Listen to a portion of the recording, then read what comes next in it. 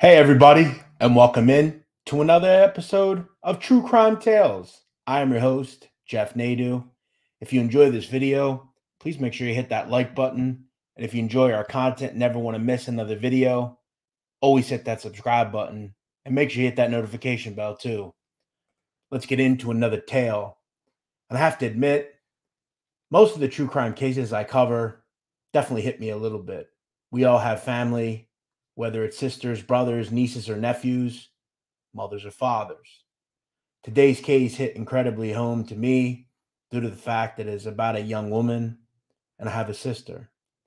Before I get started, I want to say, as always, rest in peace to the woman in this case, and may her memory be a blessing to her family. Karina Vetrano was born July 12th, 1986, and she was from the leafy, beautiful neighborhood of Howard Beach, Queens.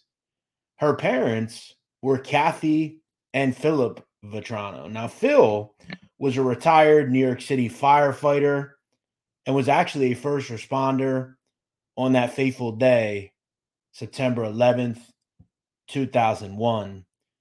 Karina would be raised alongside a brother called Eddie and a sister called Tana.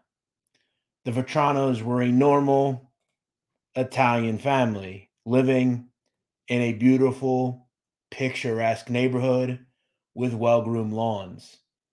Howard Beach is a place where any person would love to grow up. It's bordered by beautiful waterways, nice parks, and bucolic living. It was said that Karina Vetrano was particularly close to her father, Phil. They would exercise together and even travel. Karina would graduate from Archbishop Malloy High School and eventually head to St. John's, where she would down the road graduate and then get a master's degree in speech pathology. It was said that Karina Vetrano was a speech pathologist for children with autism in Manhattan. She was a beautiful and successful woman. Karina Vetrano would also maintain a side employment at a restaurant and lounge called Vetro, not far from her home. It was said that Karina Vetrano enjoyed jogging and staying in shape, traveling with her friends, and even writing. She at one point would even act in a small film in 2013. One thing, as I said, Karina loved to do was jog. She was beautiful and loved to stay in shape. And it was said that she would regularly enjoy jogging with her father, Phil, but that he had recently had issues with his back and in and around 2016 stopped jogging with her. Now, Phil Vetrano would tell his daughter quite regularly that she probably shouldn't jog on her own, but she did anyway.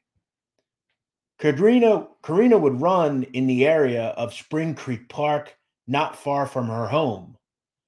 And if you know anything about Howard Beach, Spring Creek Park lands on the southern region of Howard Beach, essentially bordering the area of 165th Avenue and 83rd Street.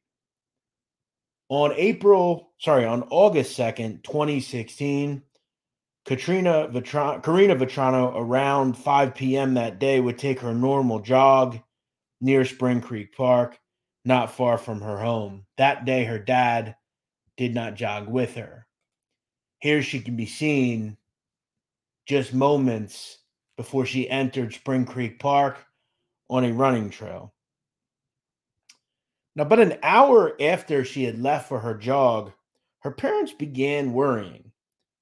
They began calling and texting her, but to no avail. Her family would then notify members of the NYPD, most notably an individual called John Russo, who lived not far from the family home. Mr. Russo would then get in contact with his NYPD brethren, and a search would begin, including Phil Vetrano, who began scouring the area near his home. About 6 hours later, Sadly, Phil Vetrano would come up on an absolutely grisly and violent scene. He would find his daughter face down on a trail in the park. Her breasts were exposed, her running shorts were pulled down.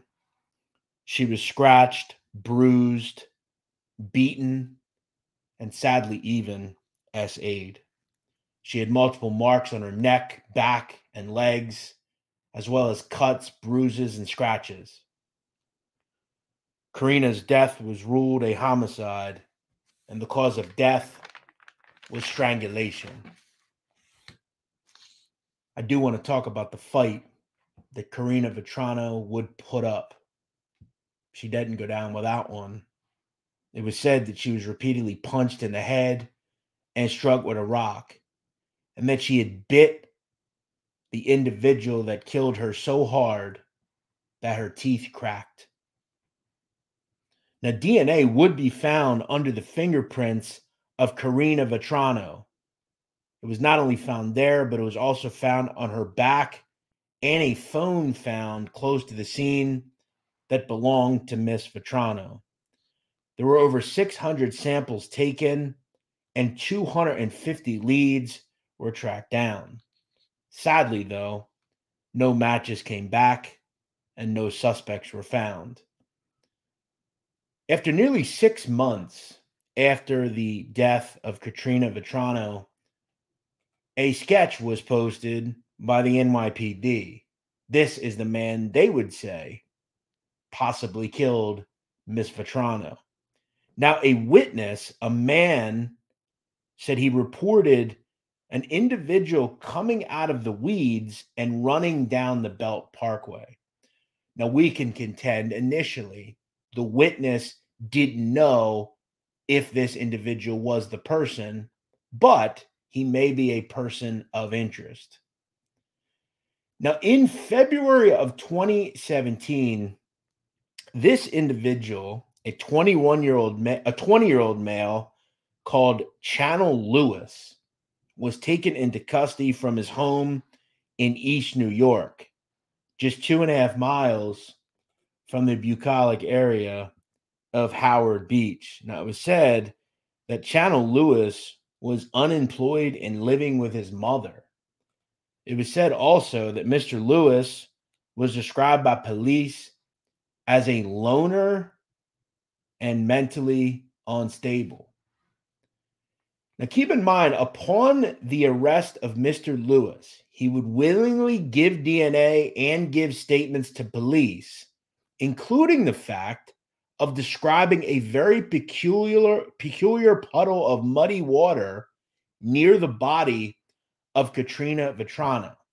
Now, keep in mind, Mr. Lewis had no criminal record, but he reportedly had a, quote, hatred for women, and once told a teacher that he wanted to stab all the girls in his school. Now, keep in mind how close East New York is to Howard Beach. That's one of the reasons I left the map on the screen. Notice where Howard Beach is. To the south, you see green area. To the southeast, you see Howard Beach. So not far at all. Channel Lewis, though, was seemingly a loner.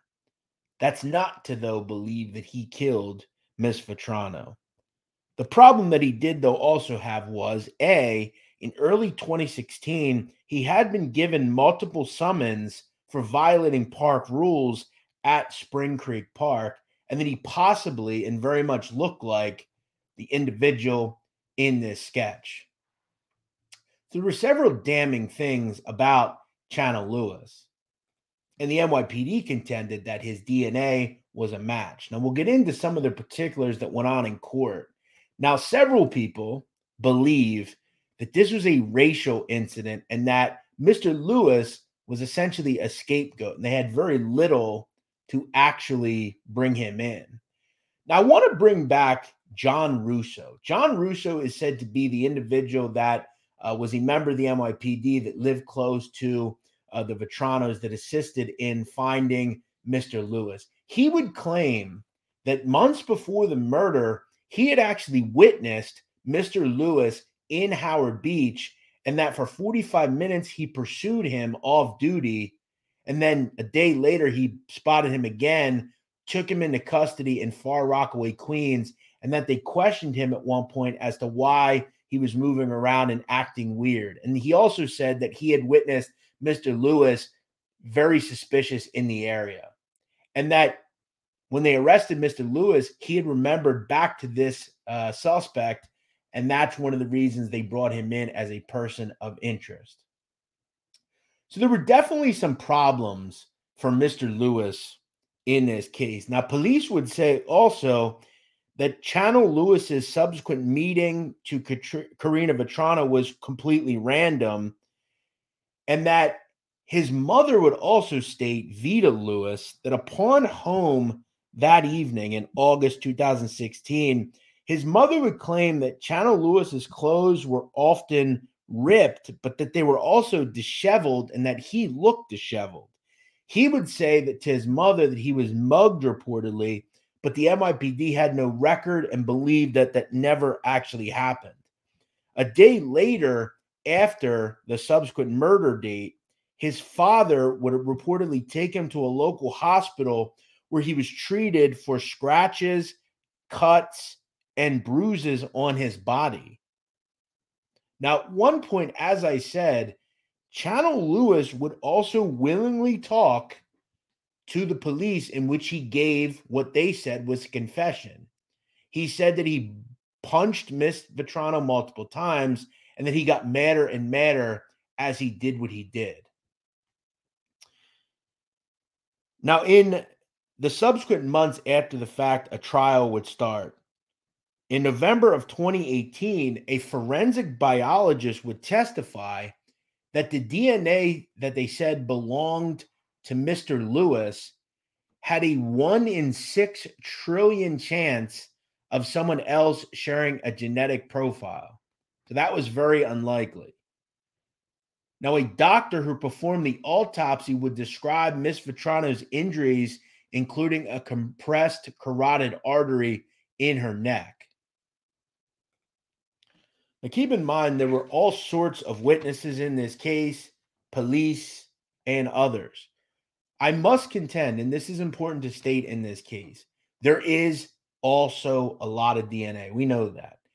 Mr. Lewis's defense team would say that he, quote, bumped into her that day, which seems incredibly coincidental with all the other things, plus the fact that he identified certain things about the landscape of the area. Also involving Channel Lewis was a phone discovered in a dresser in his bedroom that had some pretty odd web searches and photographs. Among the cached images related to web searches taken from his phone were 2 photos of Vetrano, as well as a snapshot of the crime scene in Spring Creek Park in subsequent news articles. They would also find searches related to the legal process as well as constitutional rights. Now, remember, the user of the phone was not identified as Mr. Lewis. However, the phone was located in his home in his dresser. Searchers were also Googled the word arraignment and looked up news articles about familial DNA testing, which uses genetic material from relatives to arrest a suspect. Now, also, in addition to the searches, there was a photograph of a hand injury that we could garner was from Mr. Lewis. Keep in mind, during his confession, he mentions multiple times that he hit Miss Vetrano. This is all very damning evidence to Mr. Lewis. That said, on November 21st, 2018, the judge in this case would declare a mistrial. Remember, there was a lot of evidence, DNA, against Mr. Lewis. However, there was no hair, blood, footprints, or genetic fluid from not genetic fluid, but bodily fluids from Mr. Lewis. Now, it was contended that Miss Vetrano was SA'd, so there would probably be some sort of body fluid or hair or something. That was not discovered in this case. However, there was damning DNA. The mistrial was granted due to the fact mostly from arguments made as well as the DNA possibly being contaminated. Now, retrial for Channel Lewis was scheduled to begin in January of 2019. However, it would ultimately start in March of 2019. After 5 hours of deliberation on April 1st, 2019, a verdict was in. Channel Lewis would subsequently be found guilty on one count of first-degree murder, second-degree murder, and SA. Vetrano supporters would erupt in applause and happiness. They had finally gotten the animal that brutally killed Karina Vetrano. Now, subsequently to the guilty verdict, Chanel Lewis would be sentenced on April 23rd, 2019 to life in prison without the possibility of parole. Now, as I said, there have been varied opinions about Channel Lewis's guilt. Obviously, the family and friends of Miss Vetrano believe he is guilty, and so do I. There is damning evidence against Mr. Lewis. I will just contend this. There is one video of when Mr. Lewis is arrested being paraded out in front of cameras like they normally do in New York as a suspect leaves a police precinct. I don't know the mental acuity of Mr. Lewis. However, it does seem like he is a bit unstable. I'm not going to say I don't believe or trust what the government or state of New York did in this case. I believe he killed Miss Lewis or Miss Vetrano. But Mr. Lewis has had people come to his defense, including his mother, Vida Lewis. She would claim to this day he is innocent, and that she would also insist that he was, quote, wrongfully convicted and a scapegoat for the NYPD. Now, the jury foreman in this case would say that beyond a reasonable doubt, all 12 of the jurors agreed in unison that Mr. Lewis was indeed guilty. Also, the former New York City Police Department Commissioner Robert Boyce said that the evidence and conviction was a, quote, no doubter. Vida Lewis would also say that her son was, quote, helpless and that he was unable to commit a murder of this magnitude. Channel Lewis is currently 27 years old and currently incarcerated at 5 Points Correctional Facility near Ithaca, New York. It must be made clear that Channel Lewis is rightfully someone who can appeal his conviction. His attorney, Ron Kuby, would claim that there are various things that the NYPD did that may down the road get him some sort of appeal. It remains to be seen whether that will happen. The truth of the matter is, a jury of Channel Lewis's peers found beyond a reasonable doubt that he is a depraved animal that killed a woman in cold blood for reasons we have no idea for. He should die in state prison. It's that simple. Today, July 12th, 2023, Karina Vetrano would be 30 years old. I did this show on this day to honor her memory. May she rest in peace and her memory be a blessing to her family. We'll see you next week here on True Crime Tales.